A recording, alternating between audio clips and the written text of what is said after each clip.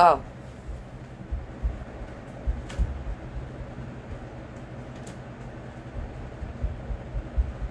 Forgot about shirt.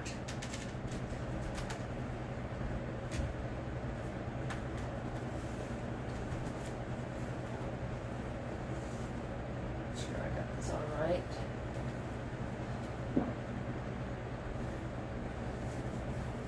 And, yep, I got it on right. Huh? No, that's not right. Okay, there we go.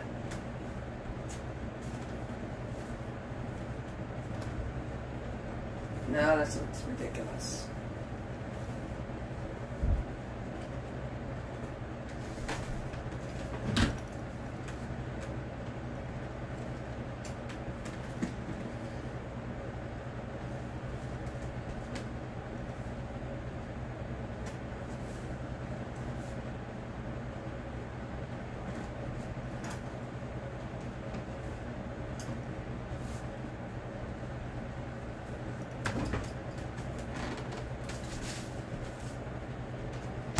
Well, I'm guessing you're just having to embrace the fact that I have no shirt to wear.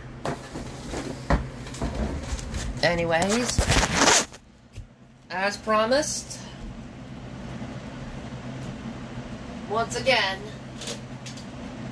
on this day, I will be reviewing another Nerf blaster. Today, it's an old classic favorite.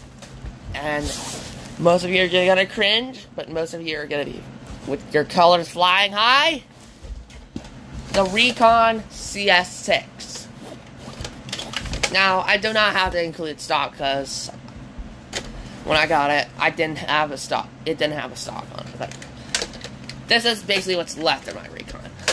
Now, before we begin, something was a little too tight, so I removed that pin there. Let me find that.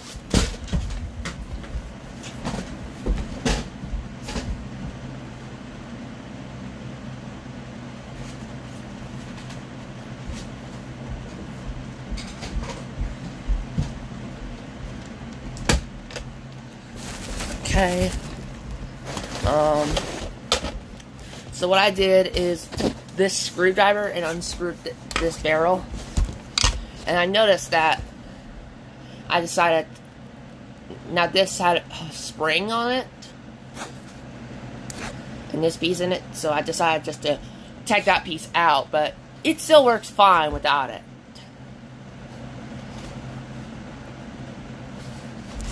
So boom, I guess modified barrel. But I'm sure barely half of, I'm basically sure that no Nerfers would notice this. But anyway, let's take a look at the base blaster on its own. So here is the Recon CS6 on its own. As you can see, it's a yellow and black and gray Nerf blaster. Actually, it's got some nice. So, let me back away from the sun real quick.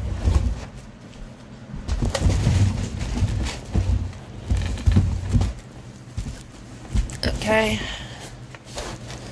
I don't know how well you can see that, but it's got some nice metallic gray or gunmetal on it, which looks very nice, despite being an N-strike blaster.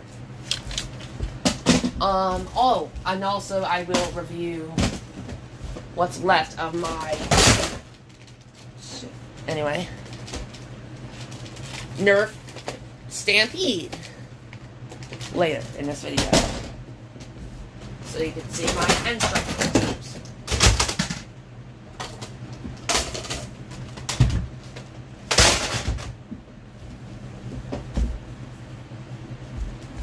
Anyway. I'm sorry, not the Rapid Strike. The Recon is spring powered, so you top prime it like this. And as you can see in here, it's magazine fed, so.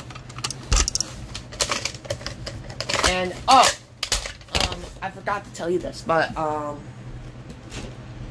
as I saw with a worker swordfish video, on the, as I was saying, on the Strife, as you can see, it goes straight, And then there's things that, and it rolls back. And it rolls out. The worker swordfish does not do that. So effectively, the worker swordfish is like an aftermarket Strife. Now, I got this Recon for $4. And for $4, that's pretty cheap for a Nerf blaster. Now, it had a 6-round magazine.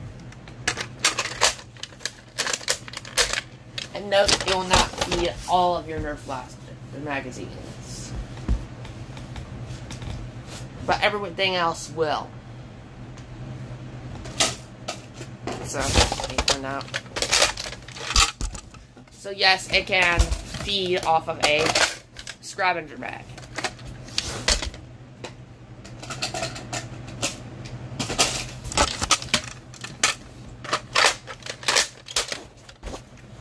Up front is an strike attachment to the lug, so you can attach it on your barrels, like this included one here. And this barrel has 2 rails for your attachments. So you can put whatever you want up there. But who knows what you want up there. Also has this flip-up sight. And this was further used as a retaliator barrel.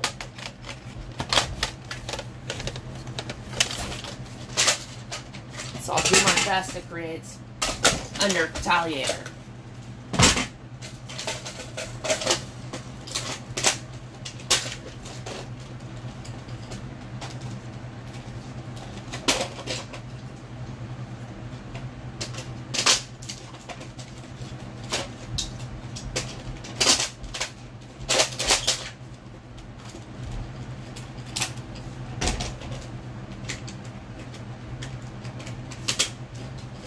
And here's how I see a Nerf retaliator with my current attachments. So I guess retaliator.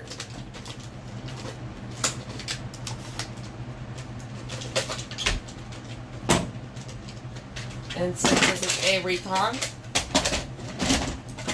why not make this video more interesting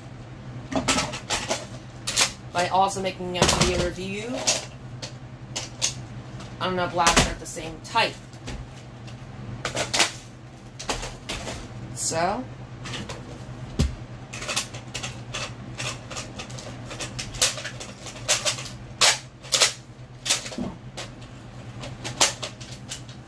allow me to bring in something.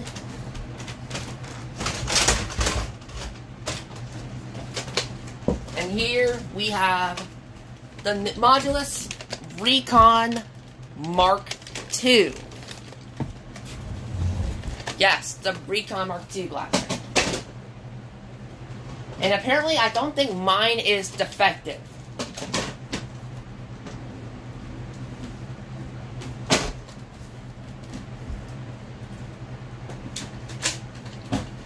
So I'm going to see if this guy can feed off a mag like this. And yes, it can feed.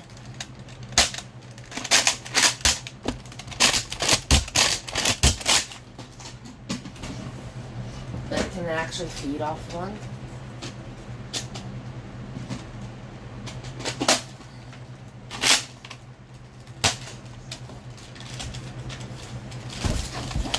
Yes, it can feed off a 25-round drum.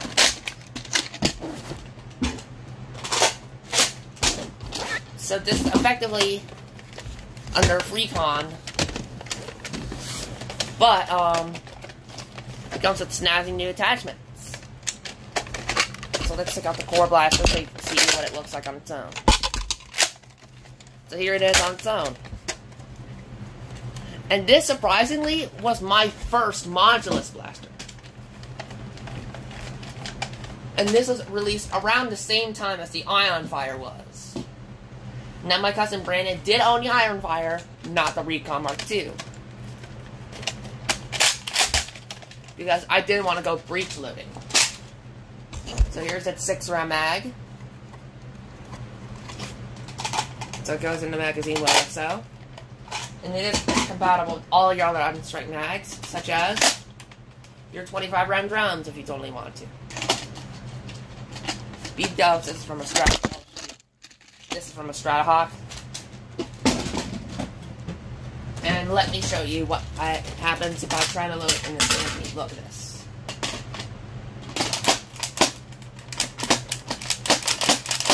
It won't even fit. Anyway, here is a Stampede. No strike attachment lug because of the barrel design. There's an N-Strike tactical rail, but that one's blocked. There's a long rail, but this part right here is blocked from it. Side rails, top rail, a whole bunch of rails.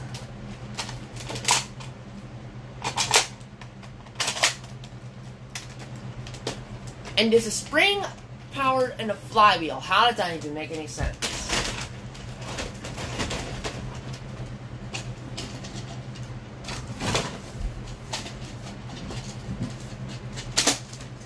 And if you're wondering what should you buy over that and a Rapid Strike, in my opinion, go buy a Rapid Strike. It's clearly superior in every way. So don't waste your time getting a Stampede. Get a Rapid Strike.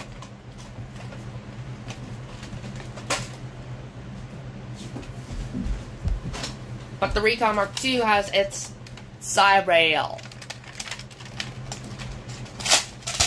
Now let's take a look at the included attachments that come with. Oh shoot, I put it in the wrong mag.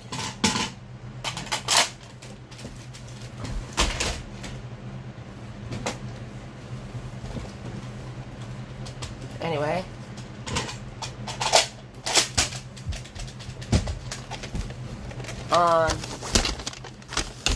It comes with these two attachments, a stock and a barrel.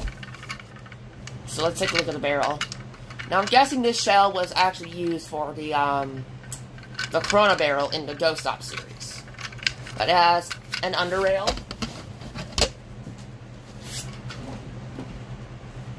So you can put whatever you want under there.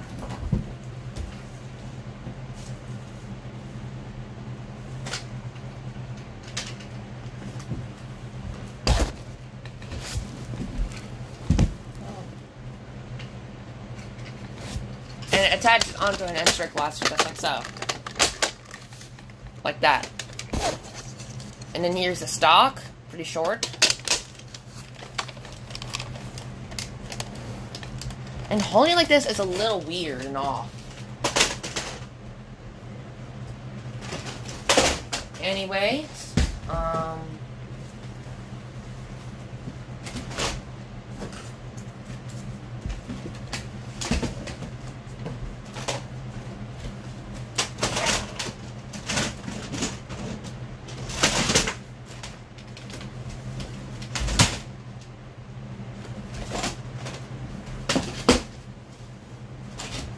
so now,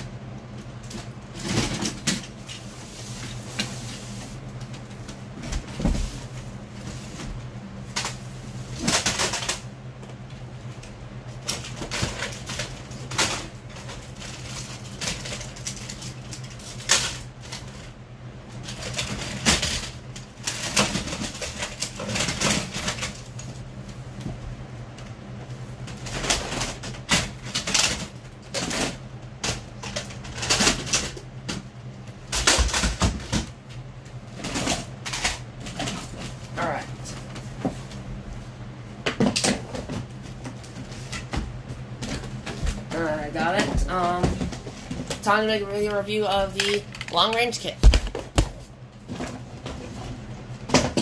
For all you snipers out there.